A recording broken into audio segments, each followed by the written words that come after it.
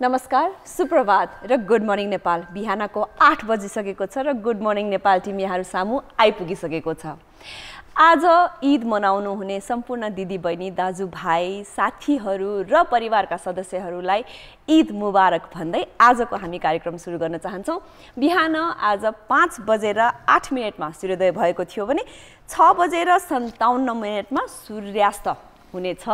र यससँगसँगै आजको दिन कस्तो हुनेछ भन्ने बारेमा छोटो जानकारी दिनलाई मेरा सहप्रस्तोता तम तयार छन्। नमस्कार, गुड मर्निङ सबैजनालाई। सरिताले भने जस्तै अब दिन लामो हुने क्रम जारी छ र आज पनि पानीको सम्भावना अति नै ज्यादा भन्छु म। र हामीले हिजो पनि कुरा गरेका थियौं, पश्चिमी भागमा, देशको पश्चिमी भागमा चाहिँ हामीले अझै पनि पानी पुर्याउन सकेका छैनौं। आशा गरौँ आउँदो 1-2 दिनमा पानी पर्ने सम्भावना त्यहाँ पनि देखेको छ। तर फेरि पनि पूर्वदेखि मध्य भागसम्ममा र स्पेशली काठमाडौँको कुरा गर्दाखेरि आज बिहानदेखि नै बदली लागेको छ र चाँडै नै मेरो विचारमा दिउँसोदेखि र साँझसम्ममा पानी पर्ने सम्भावना अति नै ज्यादा छ। झन्डै 60 to 70% भनेपछि पानी पर्ने पक्का छ। त्यही अनुसारले तयारी गर्नुहोला र आफ्नो दिनचर्या त्यही अनुसारले प्लान गर्नुहोला। र वेदरको यो जानकारी सँगसँगै आजका हाम्रा इभिनिङका कार्यक्रमहरू एकचोटि हेरौं, त्यसपछि बाँकी प्रोग्राम।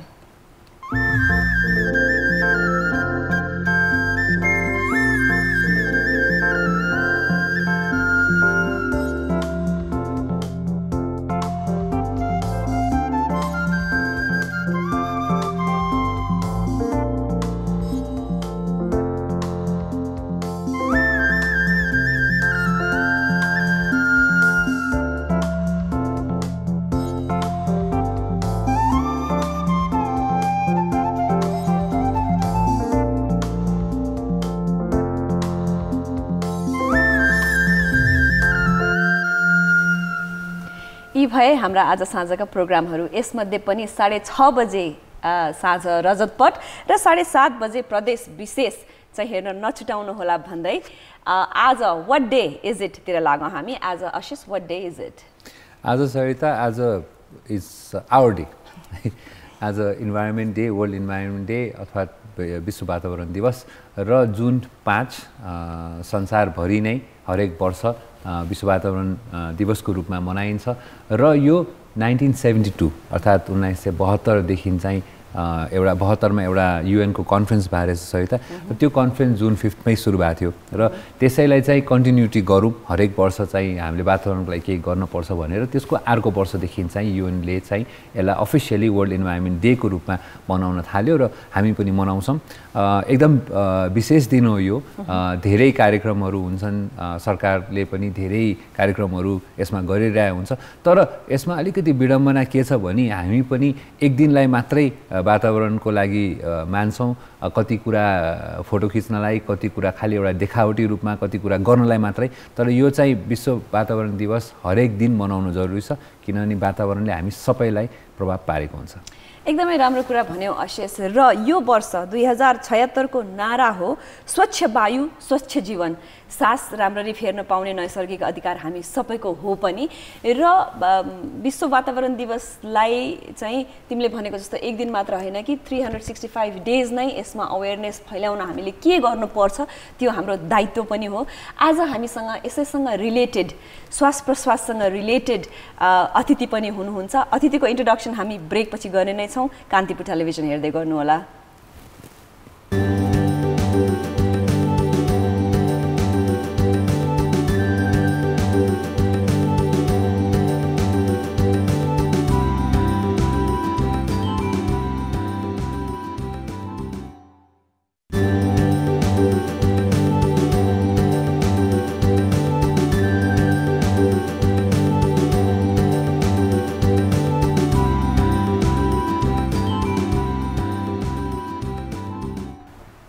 ब्रेक पछि यहाँहरुलाई फेरि पनि स्वागत छ गुड मर्निङ नेपालमा। स्वच्छ वायु स्वच्छ जीवनको नारा सँगसँगै अहिले विश्वभर विश्व प्रदूषण दिवस विश्व वातावरण दिवस मनाइदैछ तर प्रदूषण चाहिँ हामीहरूको मेन टपिक छ स्वच्छ वायु स्वच्छ जीवन सँगसँगै यसैको बारेमा विस्तृत रूपमा छलफल गर्नको लागि जानकारी दिनको लागि अवेरनेस फैलाउनको लागि आज हामीसँग हुनुहुन्छ श्वास प्रश्वास चिकित्सक डाक्टर रक्षा पाण्डे यहाँलाई कार्यक्रममा धेरै धेरै स्वागत छ thank you for inviting me to हजुर रक्षा वेलकम हामीले यसपालिको थिमै अब एयर पोल्युसन भन्ने छौँ वायु प्रदूषण आम नागरिकले वायु प्रदूषण बारेमा जान्न पर्ने कुराहरू के छ त डाक्टर हजुर अब वायु प्रदूषण भने के हो भनेर पहिला बुझ्नु पर्यो यो भने चाहिँ हामीले जुन हावा सबैले ब्रिथ गर्छ सो जुन हावा हामीले सास लिइरहेको छौँ त्यो हावामा भएको प्रदूषणलाई वायु प्रदूषण भन्छ अब यसको चाहिँ इन्डेक्सहरू हुन्छ हावामा धेरै पार्टिकल्सहरू मिसिया हुन्छ धेरै केमिकलहरू हुन्छ त्यसमध्ये धेरै पीएम भन्छ particulate matter then sulphur dioxide nitrogen डाइअक्साइडहरू हुन्छ ग्राउन्ड लेभल ओजोनहरू हुन्छ यी सबैहरू मेजर गरिन्छ तर सबभन्दा कमनली मेजर गर्ने र हाम्रो हामीलाई देखिने जुन गभर्मेन्टले पनि नेपाल गभर्मेन्टको उसमा पनि देखिन्छ त्यो चाहिँ पीएम भने पार्टिकुलेट म्याटर 2.5 भने त्यो 2.5 माइक्रोन्सको पार्टिकुलेट म्याटर कति छ भनेर हेर्ने त्यो चाहिँ इन्डेक्स हो जुन चाहिँ air quality index or AQI भनेर पनि मेजर गर्न सकिन्छ त्यो चाहिँ कति पार्टिकुलेट्सहरू मिसिएको छ भनेर हेर्ने हो त्यो that will give an indication of pollution भनेपछि अहिले हामीले सास फेरिरहेको उसमा चाहिँ इन्डेक्स कस्तो चाहिँ छ हजुर यो इन्डेक्स पनि इट भेरिज अब ओभरअल हेर्ने दिनका दिन पनि हेर्ने हुन्छ एभरेजमा हेर्ने हुन्छ मन्थली इयरली भनेर हेर्न सकिन्छ यो चाहिँ सधैँ एकै हुँदैन अब किनभने मोस्ट अफ द पोल्युटन्स चाहिँ अब एयर भेहिकल्सहरूले गर्दा भएको कारणले चाहिँ अब बिजी टाइम अफिस टाइम भनौँ बिजी रोड्सहरूमा यसको पार्टिकुलेट म्याटर बढ्छ पानी पऱ्यो भने यसको घट्न सक्छ है सो यो अप एन्ड डाउन भइरहन्छ तर एभरेजमा कति हो मिन्स हामीले कति दूषित हावा या कति सफा हावा लिइरहेको छौँ भनेर चाहिँ यो एभरेजमा हेरिन्छ बट धेरै इन्डेक्सेसहरू हुन्छ यसलाई माथि तल गर्ने चाहिँ अब विश्व स्वास्थ्य सङ्घले सायद यो पार्टिकुलर म्याटरको इन्डेक्सलाई चाहिँ अबाउट 45 भनेर राखेको छ जुन चाहिँ आइडियल एउटा यति हुनुपर्ने भनेर त्यसको तुलनामा हाम्रो काठमाडौँको अहिले कुरा गरौँ जेनरली हामीले किनभने काठमाडौँ बिजी सिटी भएको भएर काठमाडौँमा चाहिँ कति छ त डाक्टर साहब यसको तुलनामा हजुर अब आइडियली एक्चुअली WHO ले चाहिँ 10 माइक्रोन्स पर क्युबिक मिटर्स राखेको छ नट 45 हैन तर त्यो अचिभेबल टार्गेट नभएर interim targets बनाएको छ which is level 3 को 45 then 35 then 25 then 15 सम्म भनेर राखेको छ 35 25 15 भनेर अब यो तुलनामा चाहिँ नेपालको उ चाहिँ एभरेजमा 100 माइक्रोन्स भनेर भनिएको छ अब यो पनि माथि तल हुन्छ डेटाहरू अन एभरेज त्यतिसम्म पुगेको हुनसक्छ भनेर भनेको छ अब यो चाहिँ हामीले AQI आजकल अवेलेबल डेटाहरू छ AQI हेर्दाखेरि AQI index is a measure of कति यो पार्टिकुलर म्याटर कति छ भनेर हुन्छ सो हामी we are far अबभ the WHO level म यसैमा फलोअप गर्छु डाक्टर साहब जस्तो हामीले अहिले काठमाडौँमा सरेर तिमीले पनि याद गरे होला त्यो जुन पोल्युसन मिटर्सहरू हामीले लगाएको छौँ विभिन्न ठाउँमा त्यो एउटा यन्त्र लगाएको छ जहाँ चाहिँ त्यो डेटा आइरहेको हुन्छ त्यो डेटा एउटा आम नागरिकले फेरि पनि बुझ्न खोज्दाखेरि चाहिँ हाम्रो आइडियल चाहिँ अहिले हामीलाई कति 40-45 मानौँ या हाम्रो काठमाडौँको लागि कति मानौँ 40-45 मान्न ठिक हुन्छ अब 40-45 भने राम्रै भनिन्छ तर हाम्रो चाहिँ त्योभन्दा बढी हुन्छ तर त्यो त्यसको कम्पेरिजनमा चाहिँ हामीले त्यहाँ पढ्नु पर्यो होइन त डाक्टर साहब त्यहाँ त्यो त्यसमा देखाउने कति छ 40-45 जति हुनुपर्नेमा चाहिँ त्यसमा देखाउने चाहिँ त्यो एक्चुअल त्यो ठाउँको त्यति बेलाको चाहिँ पार्टिकुलर म्याटरको चाहिँ रिडिङ चाहिँ त्यो नि त्यो हजुर त्यो चाहिँ इन्डेक्स भयो यो WHO ले तोकेको चाहिँ एक्चुअल जति छ त्यो पार्टिकल्स त्यति भयो AQI हेर्दा यो कलर कोडेड हुन्छ अब ग्रीन भने राम्रो स्वस्थ हावा भयो त्यसपछि येलो अरेन्ज रेड त्यो हुँदै जति कलर फेरिँदै गयो त्यति हार्मफुल हुँदै जान्छ भनेर त्यो इन्डेक्स हो आम जनतालाई त्यो हेर्न सकिन्छ डाक्टर साहब यहाँ आफू श्वास प्रश्वास चिकित्सक हामीले सुर्तीजन्य पदार्थले ज्यान लिन्छ चुरोटले ज्यान लिन्छ अरू कति कुराले ज्यान लिन्छ भन्दै गर्दा यो वायु प्रदूषण यो एयर पोल्युसनले कतिको ज्यान लिने रिस्क फ्याक्टर के छ यसमा हजुर this is a very good question हामीले चाहिँ अब स्मोकिङमा धेरै अवेरनेस छ तर अब हेर्यो भने ग्लोबल बर्डन अफ डिजिज भनेर जुन निकाल्छ WHO ले त्यसमा चाहिँ air pollution is र्याङ्क्ड 4th highest risk for death in अब यो डेथ पनि इन कार्डियोभास्कुलर डिजिज भने मुटुको रोगहरू स्ट्रोकहरू भन्यो अनि दमको रोगहरू भन्यो क्रोनिक लङ डिजिज क्यान्सर अब यो रेस्पिरेटरी इलनेसहरू इभन डायबिटिज एक्चुअली यो रोगहरूले मार्ने 4th highest risk of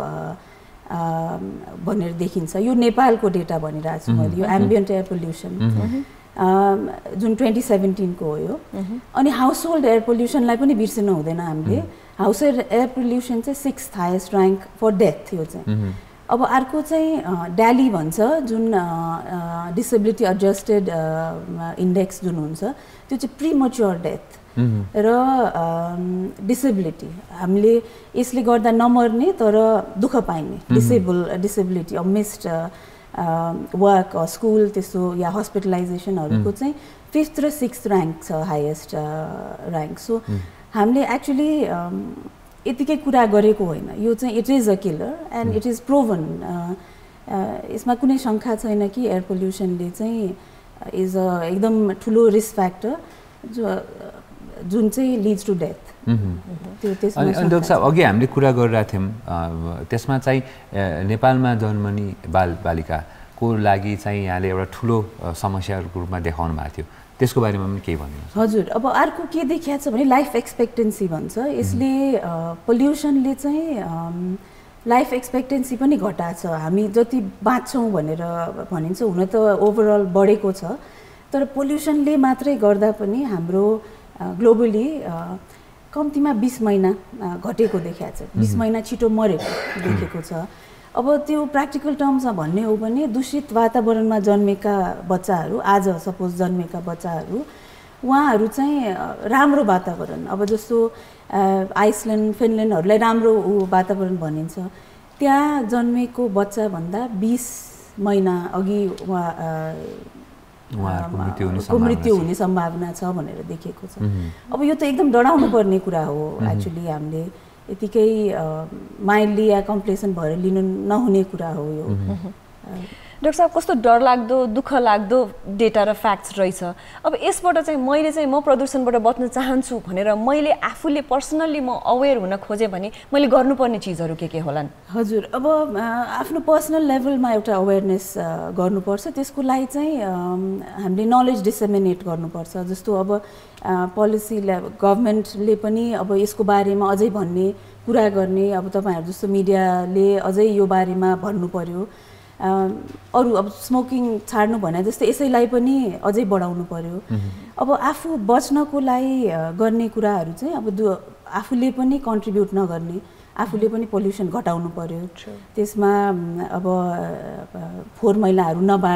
नबाल्ने compost गर्ने भयो कारहरू कम युज गर्ने घरमा 4 वटा कार छ भने एउटैमा जाने गर्नु पर्यो अनि अरु चाहिँ अब यो दूषित हावा बढेको दिन के गर्ने भन्दाखेरि आउटडोर एक्टिभिटी अलिकति लिमिट गर्नु पर्यो किनभने अब अल्दो त्यो अलि स्याड फ्याक्ट हो कि हामीले आउटडोर एक्टिभिटी लिमिट गर्नुपर्ने चाहिँ तर त्यति बेला बच्नको लागि स्पेशली सेन्सिटिभ ग्रुप अब सेन्सिटिभ ग्रुप भनेको चाहिँ बच्चाहरू बुढाबुढीहरू अनि मुटुको रोग कार्डियोभास्कुलर डिजिज भएकोहरू र फोक्सोको पुरानो रोग भएको मान्छेहरू चाहिँ यिनीहरू चाहिँ सेन्सिटिभ ग्रुप भनिन्छ उहाँहरूले स्पेशली बढेको बेला चाहिँ आउटडोर एक्टिभिटी अलि लिमिट गर्नु पर्यो एक्सर्साइज गर्दाखेरि पिक आवरमा नगर्ने बाटोको छेउमा नगर्ने किनभने त्यहाँ बढी हुन्छ पोल्युसन अनि हेल्दी ब्यालेन्स लाइफ लिड गर्नु पर्यो स्मोकर्सहरूले चुरोट खाने मान्छेहरूले डेफिनेटली चुरोट क्विट गर्नु पर्यो किनभने दुईटा ठुलो रिस्क लिइरहनु भएको छ सो चुरोट क्विट गर्नु पर्यो अब यिनीहरू चाहिँ आफ्नो पर्सनल लेभलमा गर्ने हो अब र बाहिर के गर्न सकिन्छ त्यो पनि गर्नु पर्यो अवेरनेस बढाउने पनि एक किसिमको ठुलो भ्यूज ठुलो looking at a bigger picture त्यो भयो अर्को चाहिँ अब कन्ट्रीले नै पोलिसी लेभलमै पनि एउटा विलिङनेस पनि हुनु पर्यो र पोलिसीहरू पनि सेट गर्नु पर्यो त्यसैको लागि हाम्रो हजुर हैन मैले अर्को तपाईलाई सोध्न मलाई सानो कुरा के थियो भने हामी के भन्ठान्छौँ भने हामीले देख्दैनौँ धुलो देख्दैनौँ धुवा देख्दैनौँ घरभित्र बस्छौँ अथवा गाडीमा बस्छौँ एसी चलाउँछौँ पोल्युसन त्यति फिल हुँदैन त्यो र बाहिरमा चाहिँ कतिको फरक छ मतलब भित्र र बाहिरमा कतिको डिफरेन्स हुन्छ जस्तो एभरेजमा मान्छेले बुझ्दाखेरि अब भित्र बाहिरमा अब के कस्तो भित्रको एन्भाइरोमेन्ट कस्तो छ हैन भित्रको एन्भाइरोमेन्ट पोल्युटेड छ भने हाउस होल्ड पोल्युटेन्ट्स घरमा दाउरा अहिले पनि बालिन्छ कोइलाहरू अहिले पनि बालिन्छ घरमा अरू धेरै कामहरू हुन्छ भने चाहिँ पोल्युसन बढाउने भित्रको environment maybe even worse than बाहिरको एन्भाइरोमेन्ट तर अब भित्र फिल्टर्स हेपा फिल्टर्सहरू लाएर अब एयर कन्डिसनहरूमा बसे भने बाहिरभन्दा अलिकति कम त हुन्छ तर यो चाहिँ सर्ट टर्म सल्युसन भयो कि अब बाहिरकै हावा कम गर्नलाई चाहिँ लङ टर्म सल्युसन भनेर हेर्नु पर्यो हामीले अब घरमा मात्रै बस्छु भनेर त भएन यो त यो चाहिँ अब बेरिङ यो हेड इन द स्यान्ड भने जस्तो छैन के पनि म भित्र बस्छु भनेर हुन्छ सो बाहिरको दूषित हावा नघटाएसम्म पोल्युसन बेटर नगरेसम्म यो सबै सर्ट टर्म सल्युसन्सहरू हुन्छ डाक्टर साहब अहिले बस्दा बस्दै मलाई क्युरियोसिटी भयो धेरै चिजले पोल्युसन क्रिएट गर्छ अब इन्धनदेखि लिएर एभ्रिथिङले तर काठमाडौँको जुन मेन कन्सर्न छ नि धुलोको पोल्युसन चाहिँ कतिको घातक छ हजुर अब धुलोको पोल्युसन जुन रोड अनप्लान्ड रोड एक्सटेन्सन भइरहेछ त्यसपछि एक्सटेन्सन भयो त तर बनेन बीचमै बन्द भयो सो अब यही तपाईले टिभीमा प्रोजेक्ट गर्नुभएको रहेछ अब यस्तो हावा छ हैन यसमा चाहिँ पार्टिकल्सहरु बढी हुन्छ त्यसले गर्दा चाहिँ इमिडिएट इफेक्ट्सहरु जस्तो खोकी लाग्ने खकार आउँदा खैरो खकार अब खैरो खकार यही धुलो धुवाको हुन्छ है नाकहरु चिलाइरने आँखा चिलाउने यो सबै चाहिँ इमिडिएट सर्ट टर्म इफेक्टहरु यही कुरा पोल्युसनले चाहिँ क्युमुलेटिभ इफेक्ट भने यो जोड्दै जोड्दै गएर बाँचुन्जेल अझै बढी जति धेरै एक्सपोजर भयो जति लामो समयसम्म एक्सपोजर भयो त्यति नै बढी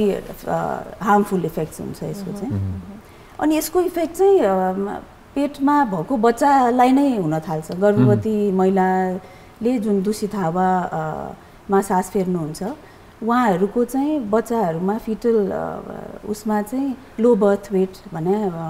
बाँच्दाखेरि के अरे जन्मिँदाखेरि वेट कम हुने पछि उनीहरूको लङ डेभलपमेन्टहरू कम हुने त्यस्तो हुन्छ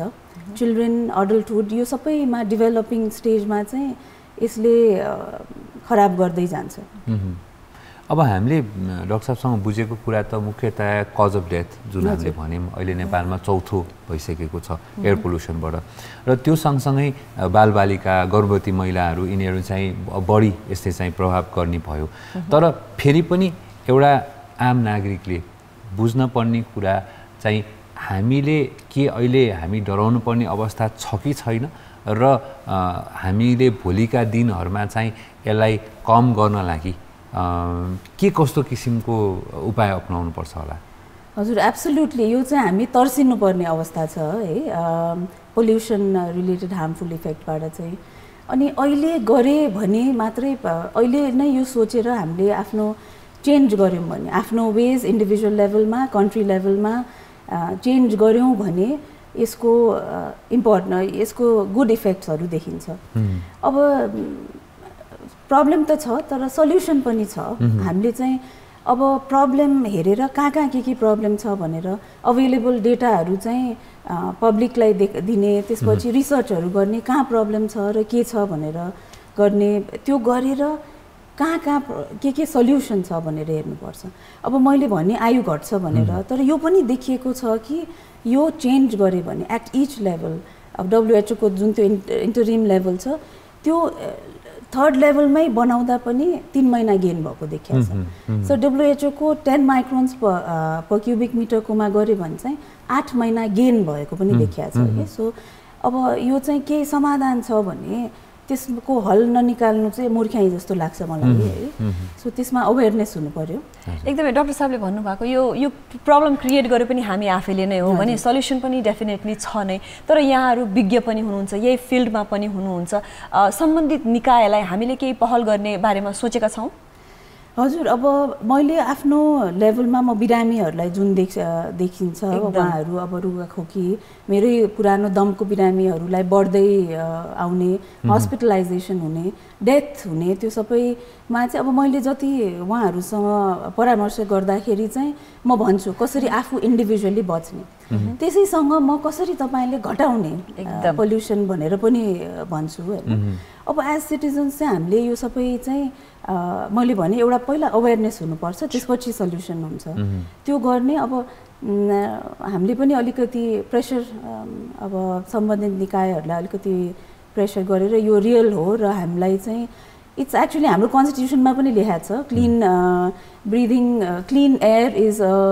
ह्युमन राइट ऊ भनेर भनेको लेखेको छ सो त्यसलाई चाहिँ अलिकति विचार गरेर इम्प्लिमेन्ट गर्ने बेला चाहिँ भइसक्यो भनेर मेरो विचार र डाक्टर साहब त्यही हो अब हामीले पनि यहाँसँग आज कुरा गर्न खोजेको किनभने हामीले यो एयर पोल्युसनलाई हामीले एउटा ठुलो भनौँ न समस्याको रूपमा देखेका छौँ र यसमा चिन्ता गर्नुपर्ने र केही आवाज उठाउन पर्ने पक्कै पनि समय आइसकेको छ एयर पोल्युसनको आज हामीले डाइरेक्ट एउटा भनौँ न हाम्रो स्वास्थ्यमा आउने समस्याको बारेमा कुरा गऱ्यौँ र त्यो सँगसँगै यसले प्रकृतिलाई पनि असर पारिरहेछ हाम्रो भनौँ न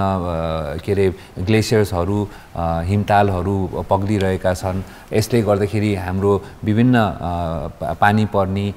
टेम्परेचरको कुराहरू गर्मी बढ्ने यसले गर्दाखेरि कृषिमा फरक पर्ने यो विभिन्न असर पनि यसै सम्बन्धित असरहरू छन् आज हामीले स्वास्थ्यको मात्रै कुरा गऱ्यौँ तर स्वास्थ्यको कुरा किन गर्न खोज्यौँ भने हामी एज अ नागरिक हामीले एउटा